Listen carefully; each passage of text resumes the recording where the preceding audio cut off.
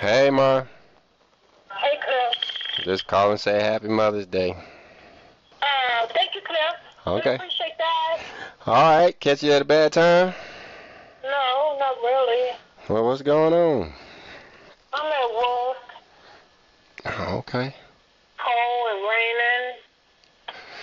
I was just thinking about maybe some probably is cooking dinner. Probably maybe stop by there and get me some dinner. Maybe I'll take my foot off.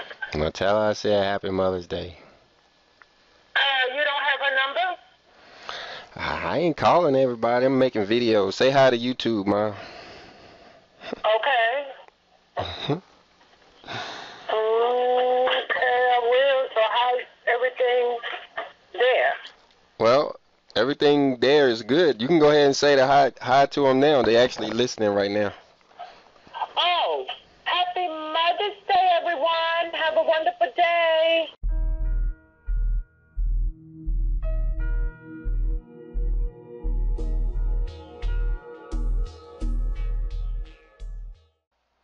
Hey, y'all. Coach in the Fight here with a very, very special Mother's Day show. That's right. Today is Mother's Day.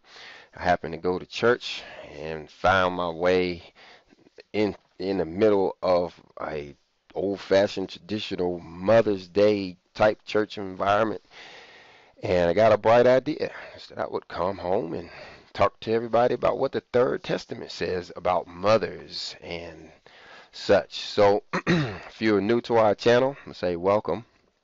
Over here at Hermes Academy, we teach all scripture, starting with the King James Version of the Bible, but also moving into other books like the lost books of the Bible, the Apocrypha, the Dead Sea Scrolls, pretty much any and all holy scripture that we can find. We really only teach from the scripture, but we teach all of the scriptures. So look around our channel, subscribe to our channel.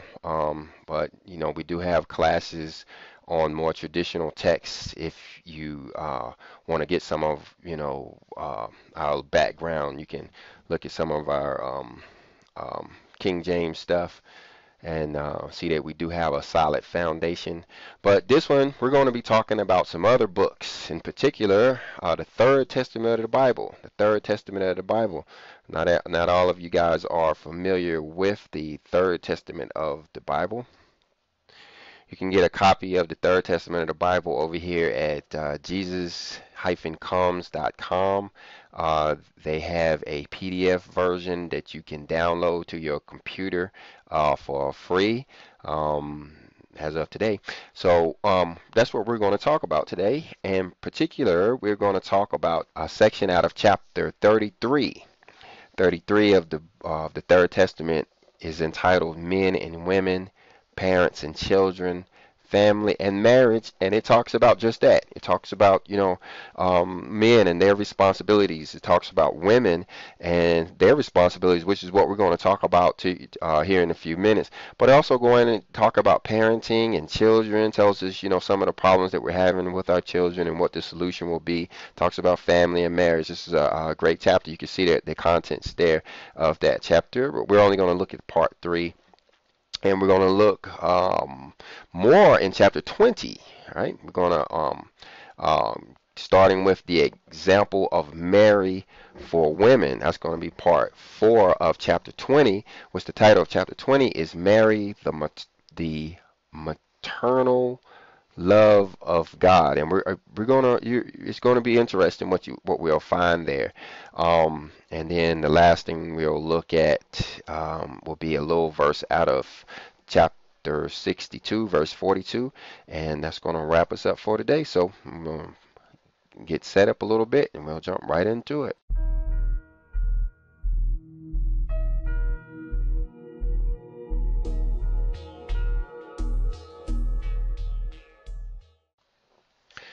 Alrighty, we're up here in chapter 33 of the Third Testament of the Bible. This section we're in is called Woman, Wife, and Mother. We're going to start at verse 37, which says, Women, it is you who with your prayer protect what little peace there is in the world, and who, as faithful guardians of the home, take care that it does not lack the warmth of love.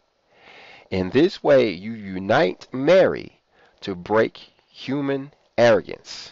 This is a very important responsibility, guys. You could actually make a card out of this. If you wanted to create a card that is, unique, and you take this verse right here and put it, to make a Mother's Day card, it would be real mushy and stuff. But let's look at what it says here. He says, "It is you with your prayer protect what little peace there is in the world." Yeah, we learn in the Third Testament that it is pretty much the women who are doing all of the praying for all of the world. It's like if it were not for the women praying, if it were left up to the prayers that are being put up by the men alone, the world will be gone by now. We learn this all over the book, that it's our women that are praying for us, and so we appreciate our mothers, wives, and sisters for doing so.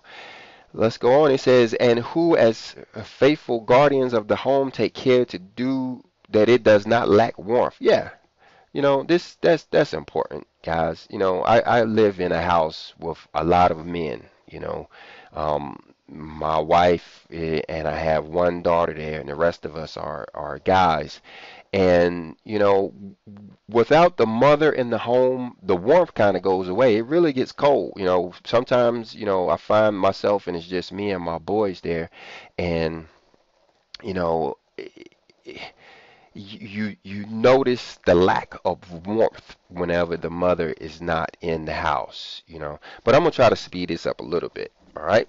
We're gonna come back to that part where it says, "In this way you unite with Mary."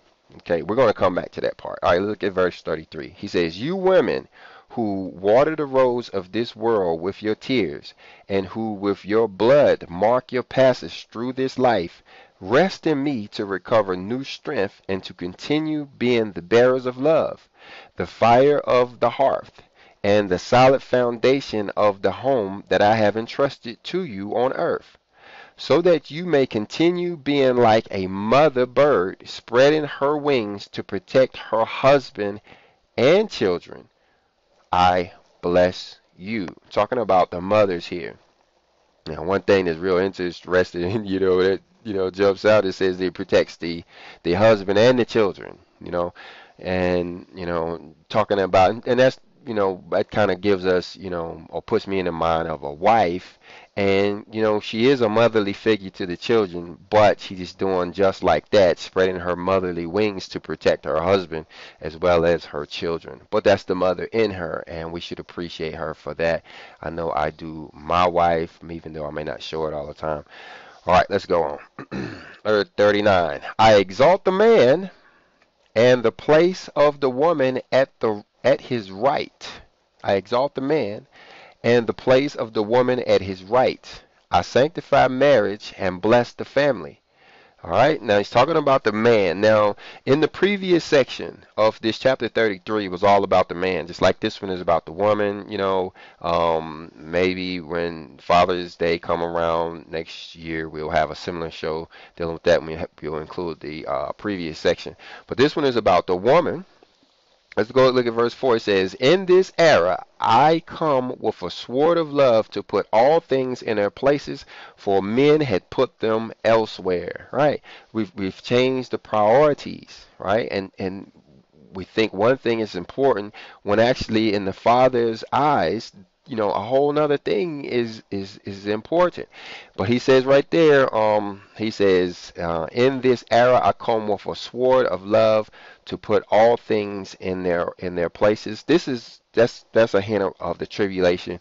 And like I said, we teach a lot of scriptural classes. We just did a playlist on what's going to come in the end times. That's coming out of chapter 55. Chapter 55 talks about the earthquakes and plagues. Basically just an expansion on Revelations. It gives a lot more detail in modern day language and such. But all right, look around the channel to find that kind of stuff. All right, let's look at 41. He says, "Truly I tell you that the regeneration of humanity must begin with the woman, so that their fruit, which are the men of tomorrow, are found free of the stains that have led them to degeneration. This generation of humanity, not the one we're currently in, this generation that we're in is actually ending. We're talking about the one that's starting after the tribulation when he says this generation of humanity must begin with the women. So he's talking future tense here. He's talking future tense here or present tense because it's really will start with our beginning with our women, here today. And I'm just saying we're not this ain't 1971 that he's talking about here is what I'm alluding to. He says, so it is their fruit, talking about the babies that they will have, which are the men of tomorrow. So these guys are going to grow up in their house, are found free of the stains that have led them to degeneration.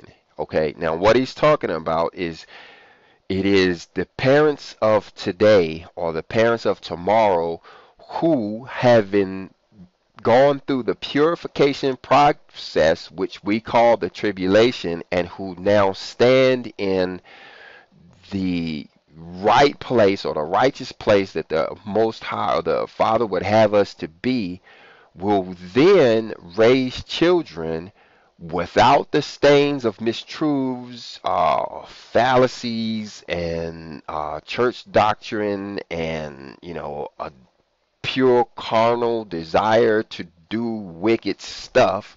It is then when these future mothers or present mothers, some of them are on the path already, um, when they raise these children will be found free of the stains that have led to the generation. And I know I messed that up, but let's go on.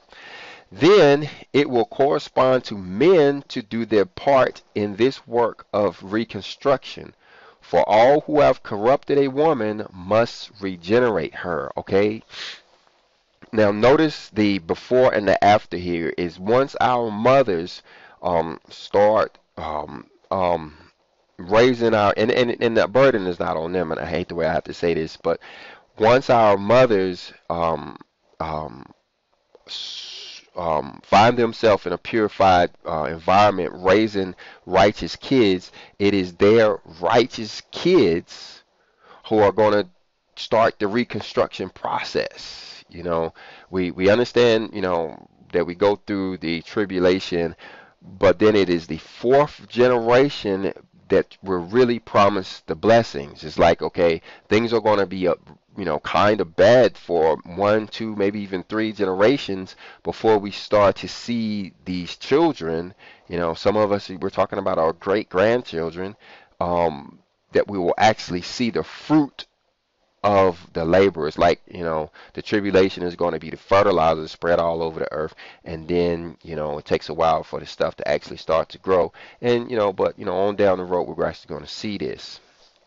I hope I didn't confuse everybody. I know I did somebody. Anyway, 43. Today I have inspired you to save the woman who has stumbled on her path. And when you present her to me whom you have saved, I will give her a flower, a blessing, a very great peace, that she will not fall again. He's talking to the men here, in this woman section. In the man section, he basically blames the regeneration or the degeneration of the woman on the man. He said it was because of her, because of us, that she is in a state. It says if you find this woman and she, is not living up to, what you think she should be doing, blame yourself. It's because if you had been doing right and you had been following the Father and you doing what, you were supposed to be doing, Adam, if you had been doing what you were supposed to have been doing, then Eve wouldn't have been over there, in the first place kind of thing. It says that plainly in the other sections of this chapter, I believe. But we're going to go on. Let's look at verse 43 real close. He says, today I have inspired you, talking to the men, to save the woman who has stumbled on her path. Now, we just talked about a few minutes ago how we are held responsible for her stumbling. It is because of us that she has stumbled in the first place. It's because of the man, it's because of the daddies, because of the granddaddies, because of the brothers that she has stumbled in the first place. If we men had been better, she wouldn't have failed. He says, So I have inspired you, and when you present her to me to whom you have saved, I will give her a flower. Okay, this so and this is, I know it's kind of a side, it's kind of talking to the men, but what he's saying is once we've helped this woman to regenerate herself or the reconstruction, or the rebuilding of what seems to be talking about an individual woman, he says, I will give her a flower, a blessing and a very great peace so that she will not fall again. And I guess this touches me so much because I believe I've actually seen this happen, even though I really can't put it in words that you can see. But I think I've seen this in my wife. I think I actually witnessed her get her flower as the result of what we're saying here. A blessing and a very great peace. All came at one time there. And that she will not fall again. Not so much for anything that I've done, and not so much that for anything that she can take credit for either, but from what I've seen of the Father moving in her life, some of the things I've saw him do that, I say that. But I'm going to go on to 44. He says, if you fulfill this mission in this way, those beings wounded by the world will feel the love of Jesus enter their hearts. Again, talking to the men, if you would take on this mission, and I guess this is why I always take it personal. Anytime he says if you'll take on this mission or take on that mission, I'm one of the first ones to jump up and say, hey, send me. Let's look at 45. He says, I will listen when in their prayers they'll tell me, my Father, do not see my sin, see only my pain. Do not judge my ingratitude, but see my suffering. In that instant, my comfort will descend to that troubled heart, and it will be purified by its tears. Okay, women. Okay, women. Now it's time for you to step up. This is right here is talking to you when he says, I shall listen, and when I hear their prayers tell me. So from what I understand, this is like telling you what to pray. Now, I don't believe that you can, just write this down on a little, index card, hold it up and pray, and it's going to do some type of, magic in your life. But I do believe if you internalize what he's saying here and you get a full understanding of what's meant by, what's in quotation marks here, and you pray this prayer, you're going to receive the blessings that he talks about right there. What does he say? My Father, do not see my sin, see only my pain. Do not judge my ingratitude, but see my suffering. In that instant, my comfort will descend to that troubled heart, right? So what I believe is that is telling us here is that if you say spirit to spirit communication using all of the proper prayer techniques that you can learn, in classes that we give, on our channel. You can learn from the Third Testament, or you can learn from the Lord's Prayer on how to actually say an effective prayer, talking about our Father who art in heaven, hallowed be thy name and such. If you can do that with these particular words here, he says, in that instant, my comfort will descend to that troubled heart, and it will be purified by its tears. Try it. Try it. I say try it. I say do it. And then, give us some feedback, give a comment, if something moves in your life. Because, from what I understand, that's that's a lot there. When he says, my comfort will descend to that troubled heart, man, do you know what his comfort feels like? Yeah, give us some feedback, give us a testimony. Let's go on. Oh, if you only knew how much more the prayer of the sinner is felt than that of the vain who believe themselves just and clean. All right, now it's basically pointing us or to a humble place. When you understand that, what does he say there? You have had a bit of ingratitude towards the blessings that he's bestowed upon you. But I'm gonna run. Let's get on, Kylie. 46. Of the love with which I have given you life, men give little sign of evidence.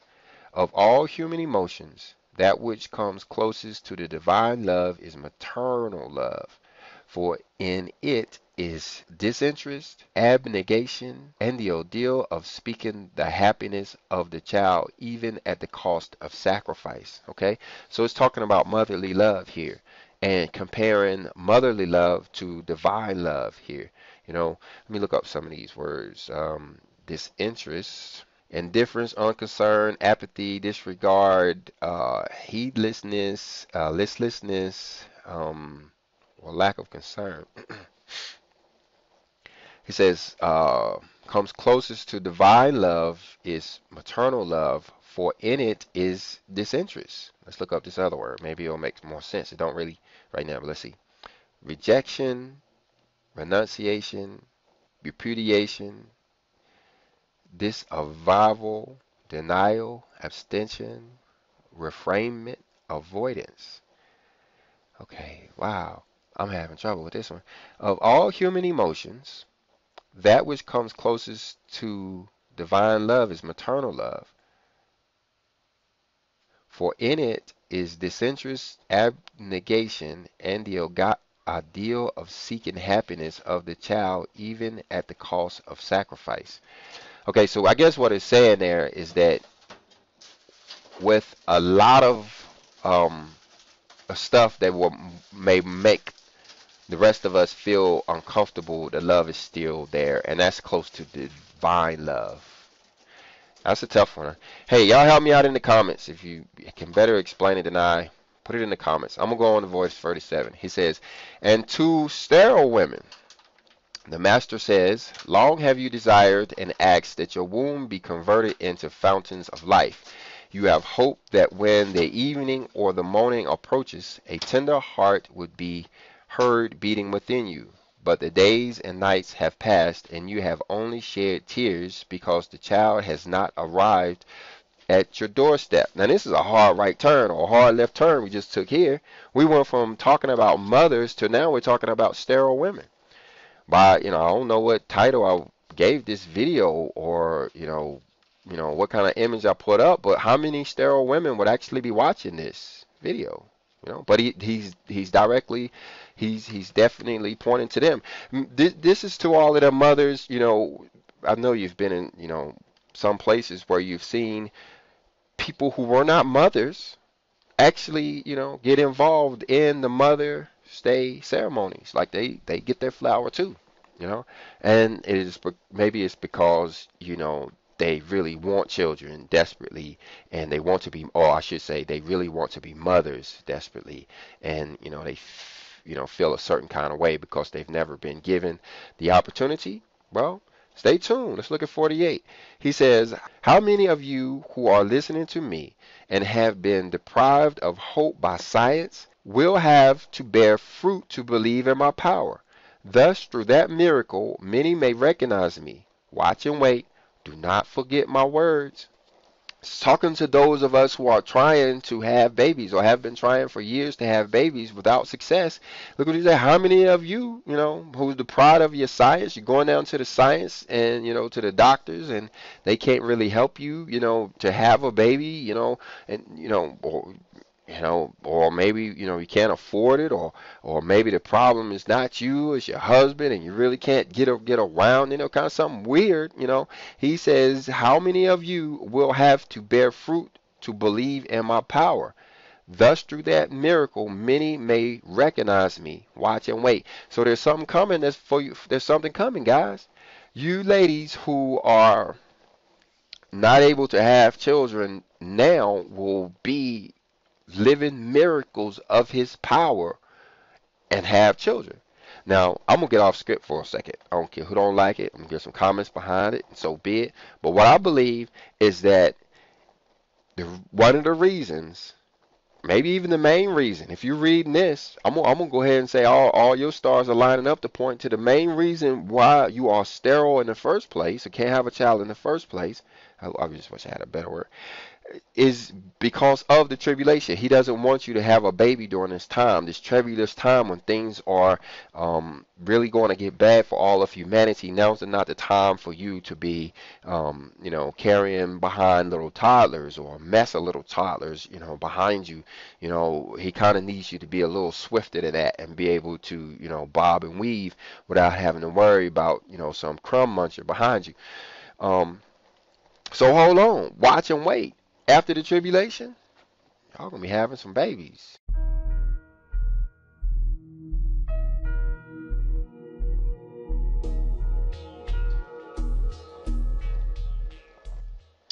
All right, now that's the end of that section. So we get down into the next section is education of children and adolescents. But we're going to jump up here to chapter 20. What section? Let me look over here and see what section we're going to in chapter 20. Section 4, the example of Mary for women. All right, now that brings us to verse 27 of chapter 20. It says, "The life of your master is an example for all of humanity, and yet all women needed teaching about their mission as mothers. Mary was sent to humanity in representation of the divine tenderness to give them her divine example of humility as well." All right. Now, here we're making a connection between our mothers and Mary.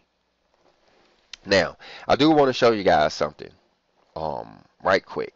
Let's see. I think I already have it pulled up. If you go to Google and put in the lost books of the Bible in Google and search for um, a website called sacredtext.com,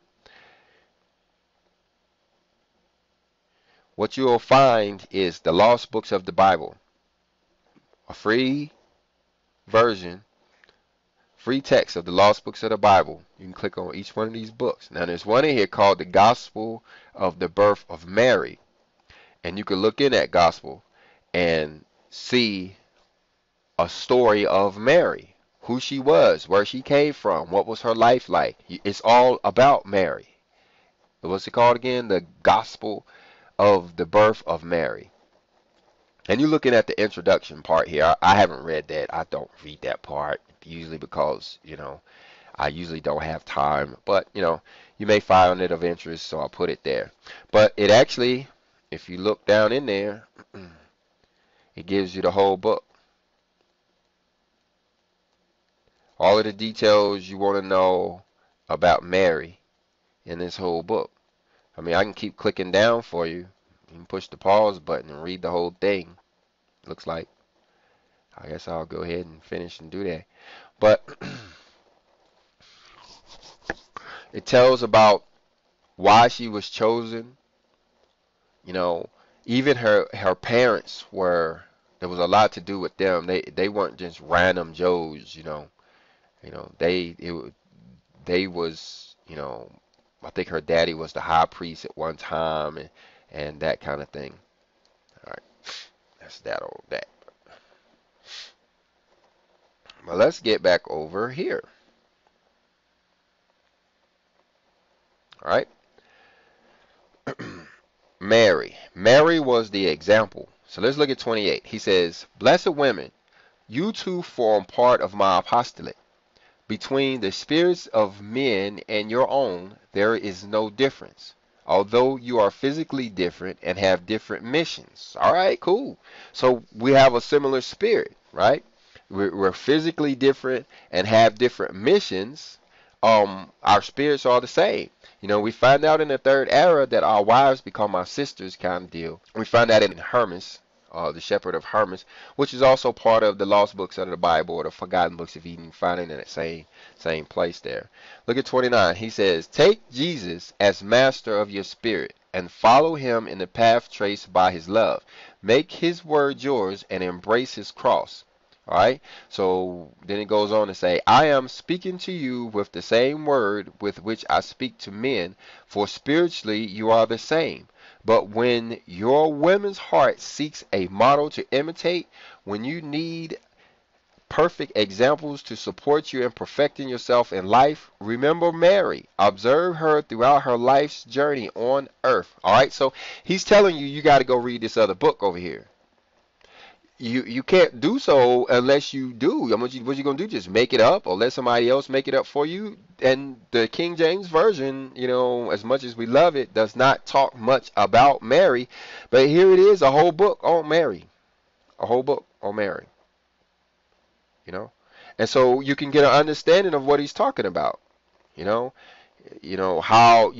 when she became physically mature, so to speak, they actually kicked her out of the temple.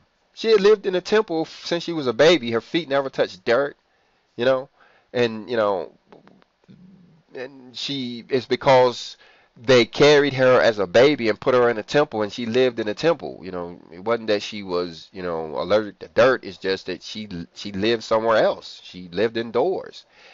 And but the thing is, when she became 12 years old and it started raining, so to speak, um, they said, "Hey, she gonna defile her temple," and they kicked her out. So example is all I'm saying is it's an example. All right, let's get back to it so we can get this thing wrapped up here.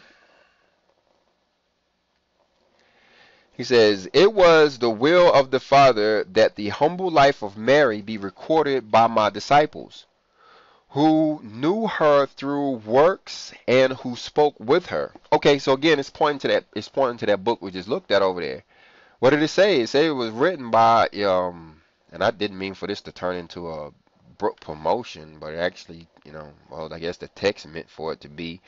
What did it say? It's attributed to Matthew, you know, that's the disciple. So he allowed Matthew to write this down just so us women can have the example to go by. All right. That life, humble to those familiar with it, was luminous from the time of her birth until her end on earth.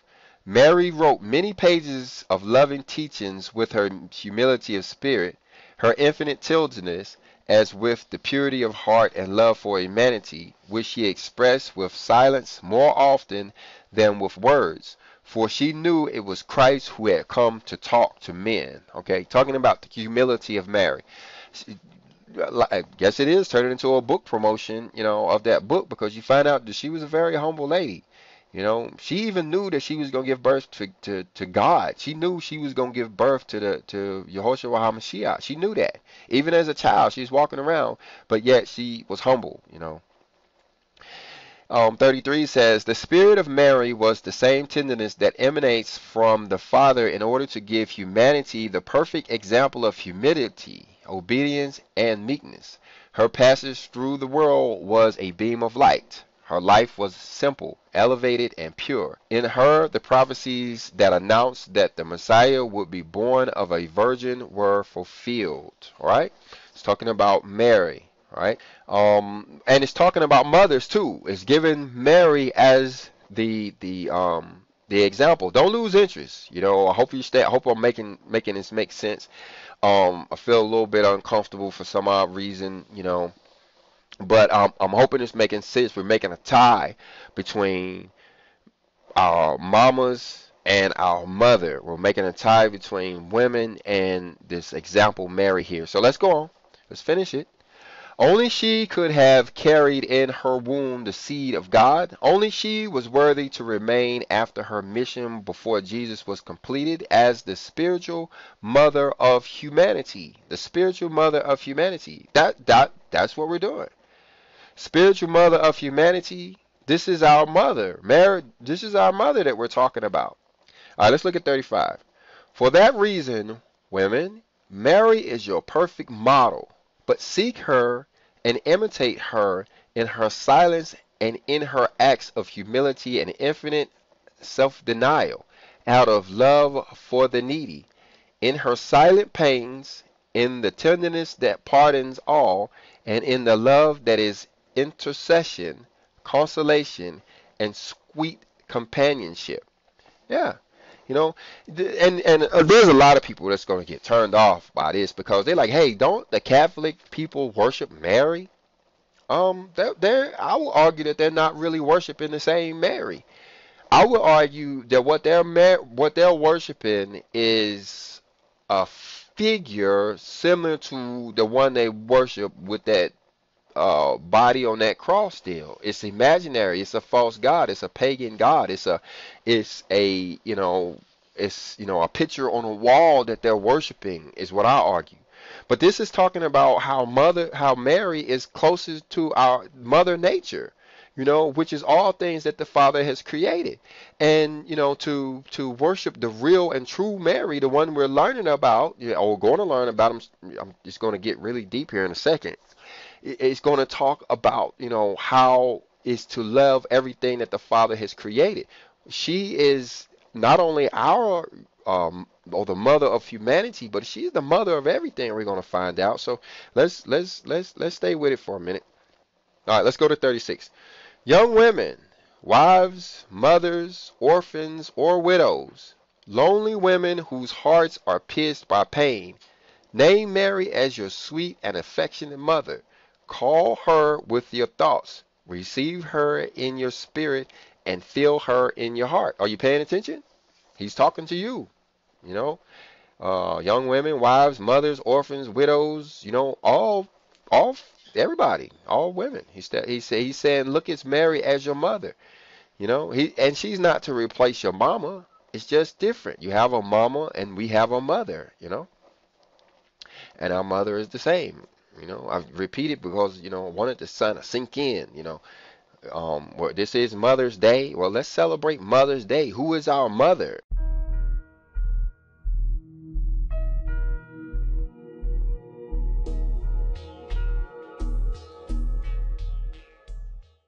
All right, one more verse. We're going to wrap this up. Now, we want to jump all the way up here to chapter 62. Now, this was one verse out of chapter 62 that kind of jumped out at me, and I think it should be included in this video. And so let's look at it. Verse 42 says, Beloved disciples, be zealous of my work. Comply with my mandates, and with those you shall be given testimony of me. Mary, your loving mother, also descends to you and fills you with grace. She teaches you a perfect law and changes your heart into a fountain of charity, so that you may perform great deeds of love among you truth. She is my co-collaborator, and next to my word of a master and judge is her word of mother and intermediary. Love her, my disciple, and invoke her name. Verily I say to you that Mary is watchful over you and accompanies you, not only in the days of trials, but eternally. All right, y'all, that's going to do it for me over here at Herman's Academy. I did have one more treat for y'all. Happy Mother's Day to everyone. Mother's Day. Shalom, shalom, shalom. Herman's Academy. Power, patience, continence, and faith. We teach virtue.